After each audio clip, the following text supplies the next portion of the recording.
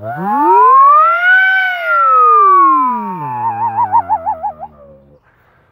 morning, band members. Mr. Rogers here once again with the Sonoral Elementary Bobcat Band. If you got a chance to check out Mr. Dooley's trash bagpipes tutorial yesterday, what'd you think? It's pretty wild, isn't it? Hey, if you haven't had a chance, if you are somebody who picked up your instrument just this last week and you haven't had a chance to go through these videos, keep in mind you should be going back to the beginning all the way to the band introduction, depending on whether it's the Soulsbyville or the Falcon Band, the Bobcat Band introduction. Start there and start with Hard Rock Blues. If you're in 5th and 6th grade, Mr. Dooley starts off in the hundreds of essential elements. Him and I swap every now and then. So just a reminder, just to catch up if you're like just starting now, you should go back to the first videos that we uploaded and start from there and catch up.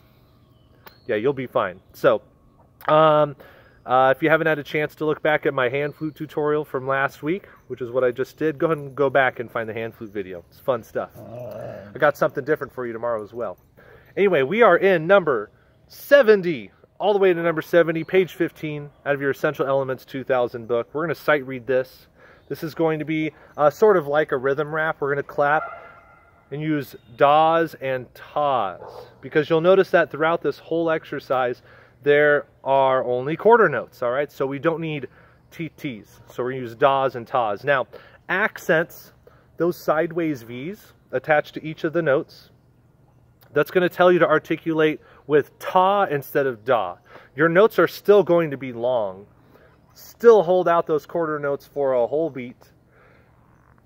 The only difference really is that the front end articulation, and articulation is the way we pronounce music with our tongue. Sometimes da, sometimes ta, sometimes ah. If we're doing legato, we're just not using our tongue most of the time.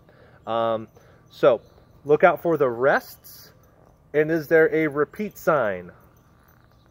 Yes, there is. So move your eyes back and forth from the last note you have. In fact, it's the last rest, because you don't play on beat 4 on the last measure. You go back to the beginning after that. Okay, so you're going to do 2 times through. Now is the time for you to pause the video and sight read this on your own, okay? This is about this tempo. So you're going to say ta, da, while you clap as well. So go ahead and start sight reading that and pause the video right now.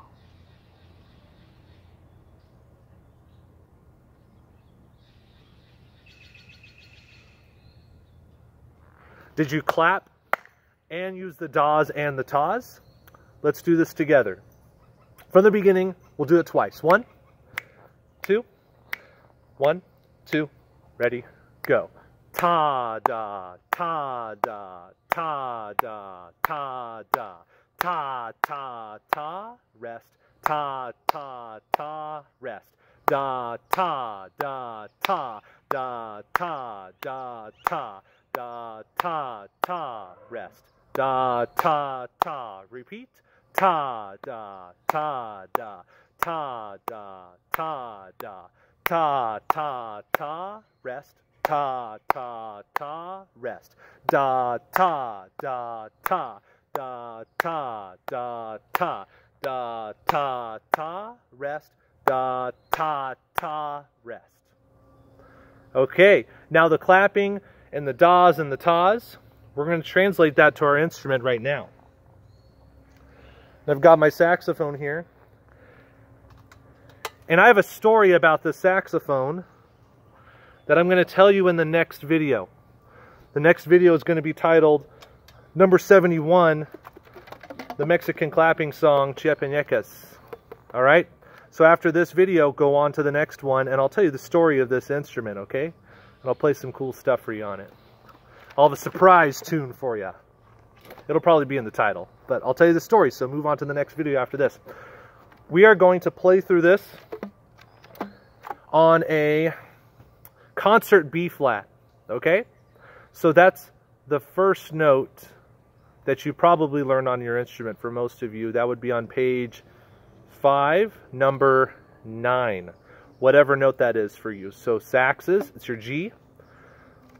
Low brass, bells, and flutes, it's B flat. That's what you're going to play on. French horn's going to be F. Then we've got clarinets, tenor sax, trumpet. It's going to be on your C. Okay? If you're somebody who's a drummer who doesn't have bells with them or a piano, I want you to play it on a practice pad, okay? And you're going to accent with higher stick heights, slightly higher, okay? Lower stick heights for the non-accented notes. And make sure you're alternating between the right and the left. Don't just stick with your right hand, you righties, or your left hand, you lefties. It's always going to be alternating. All right, here we go. Let's play through accents, okay? So it's ta, da, ta. 1, 2, ready, and.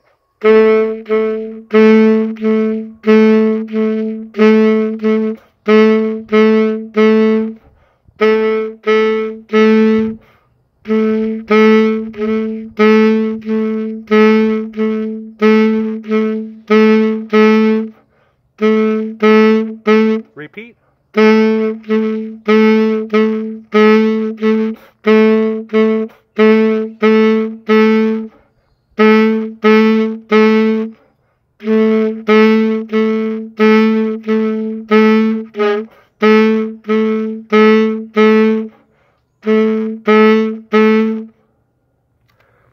All right, and there's the exercise.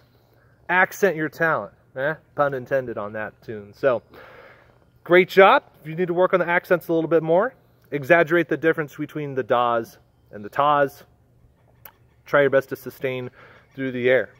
All right, I'll see you in a few more moments.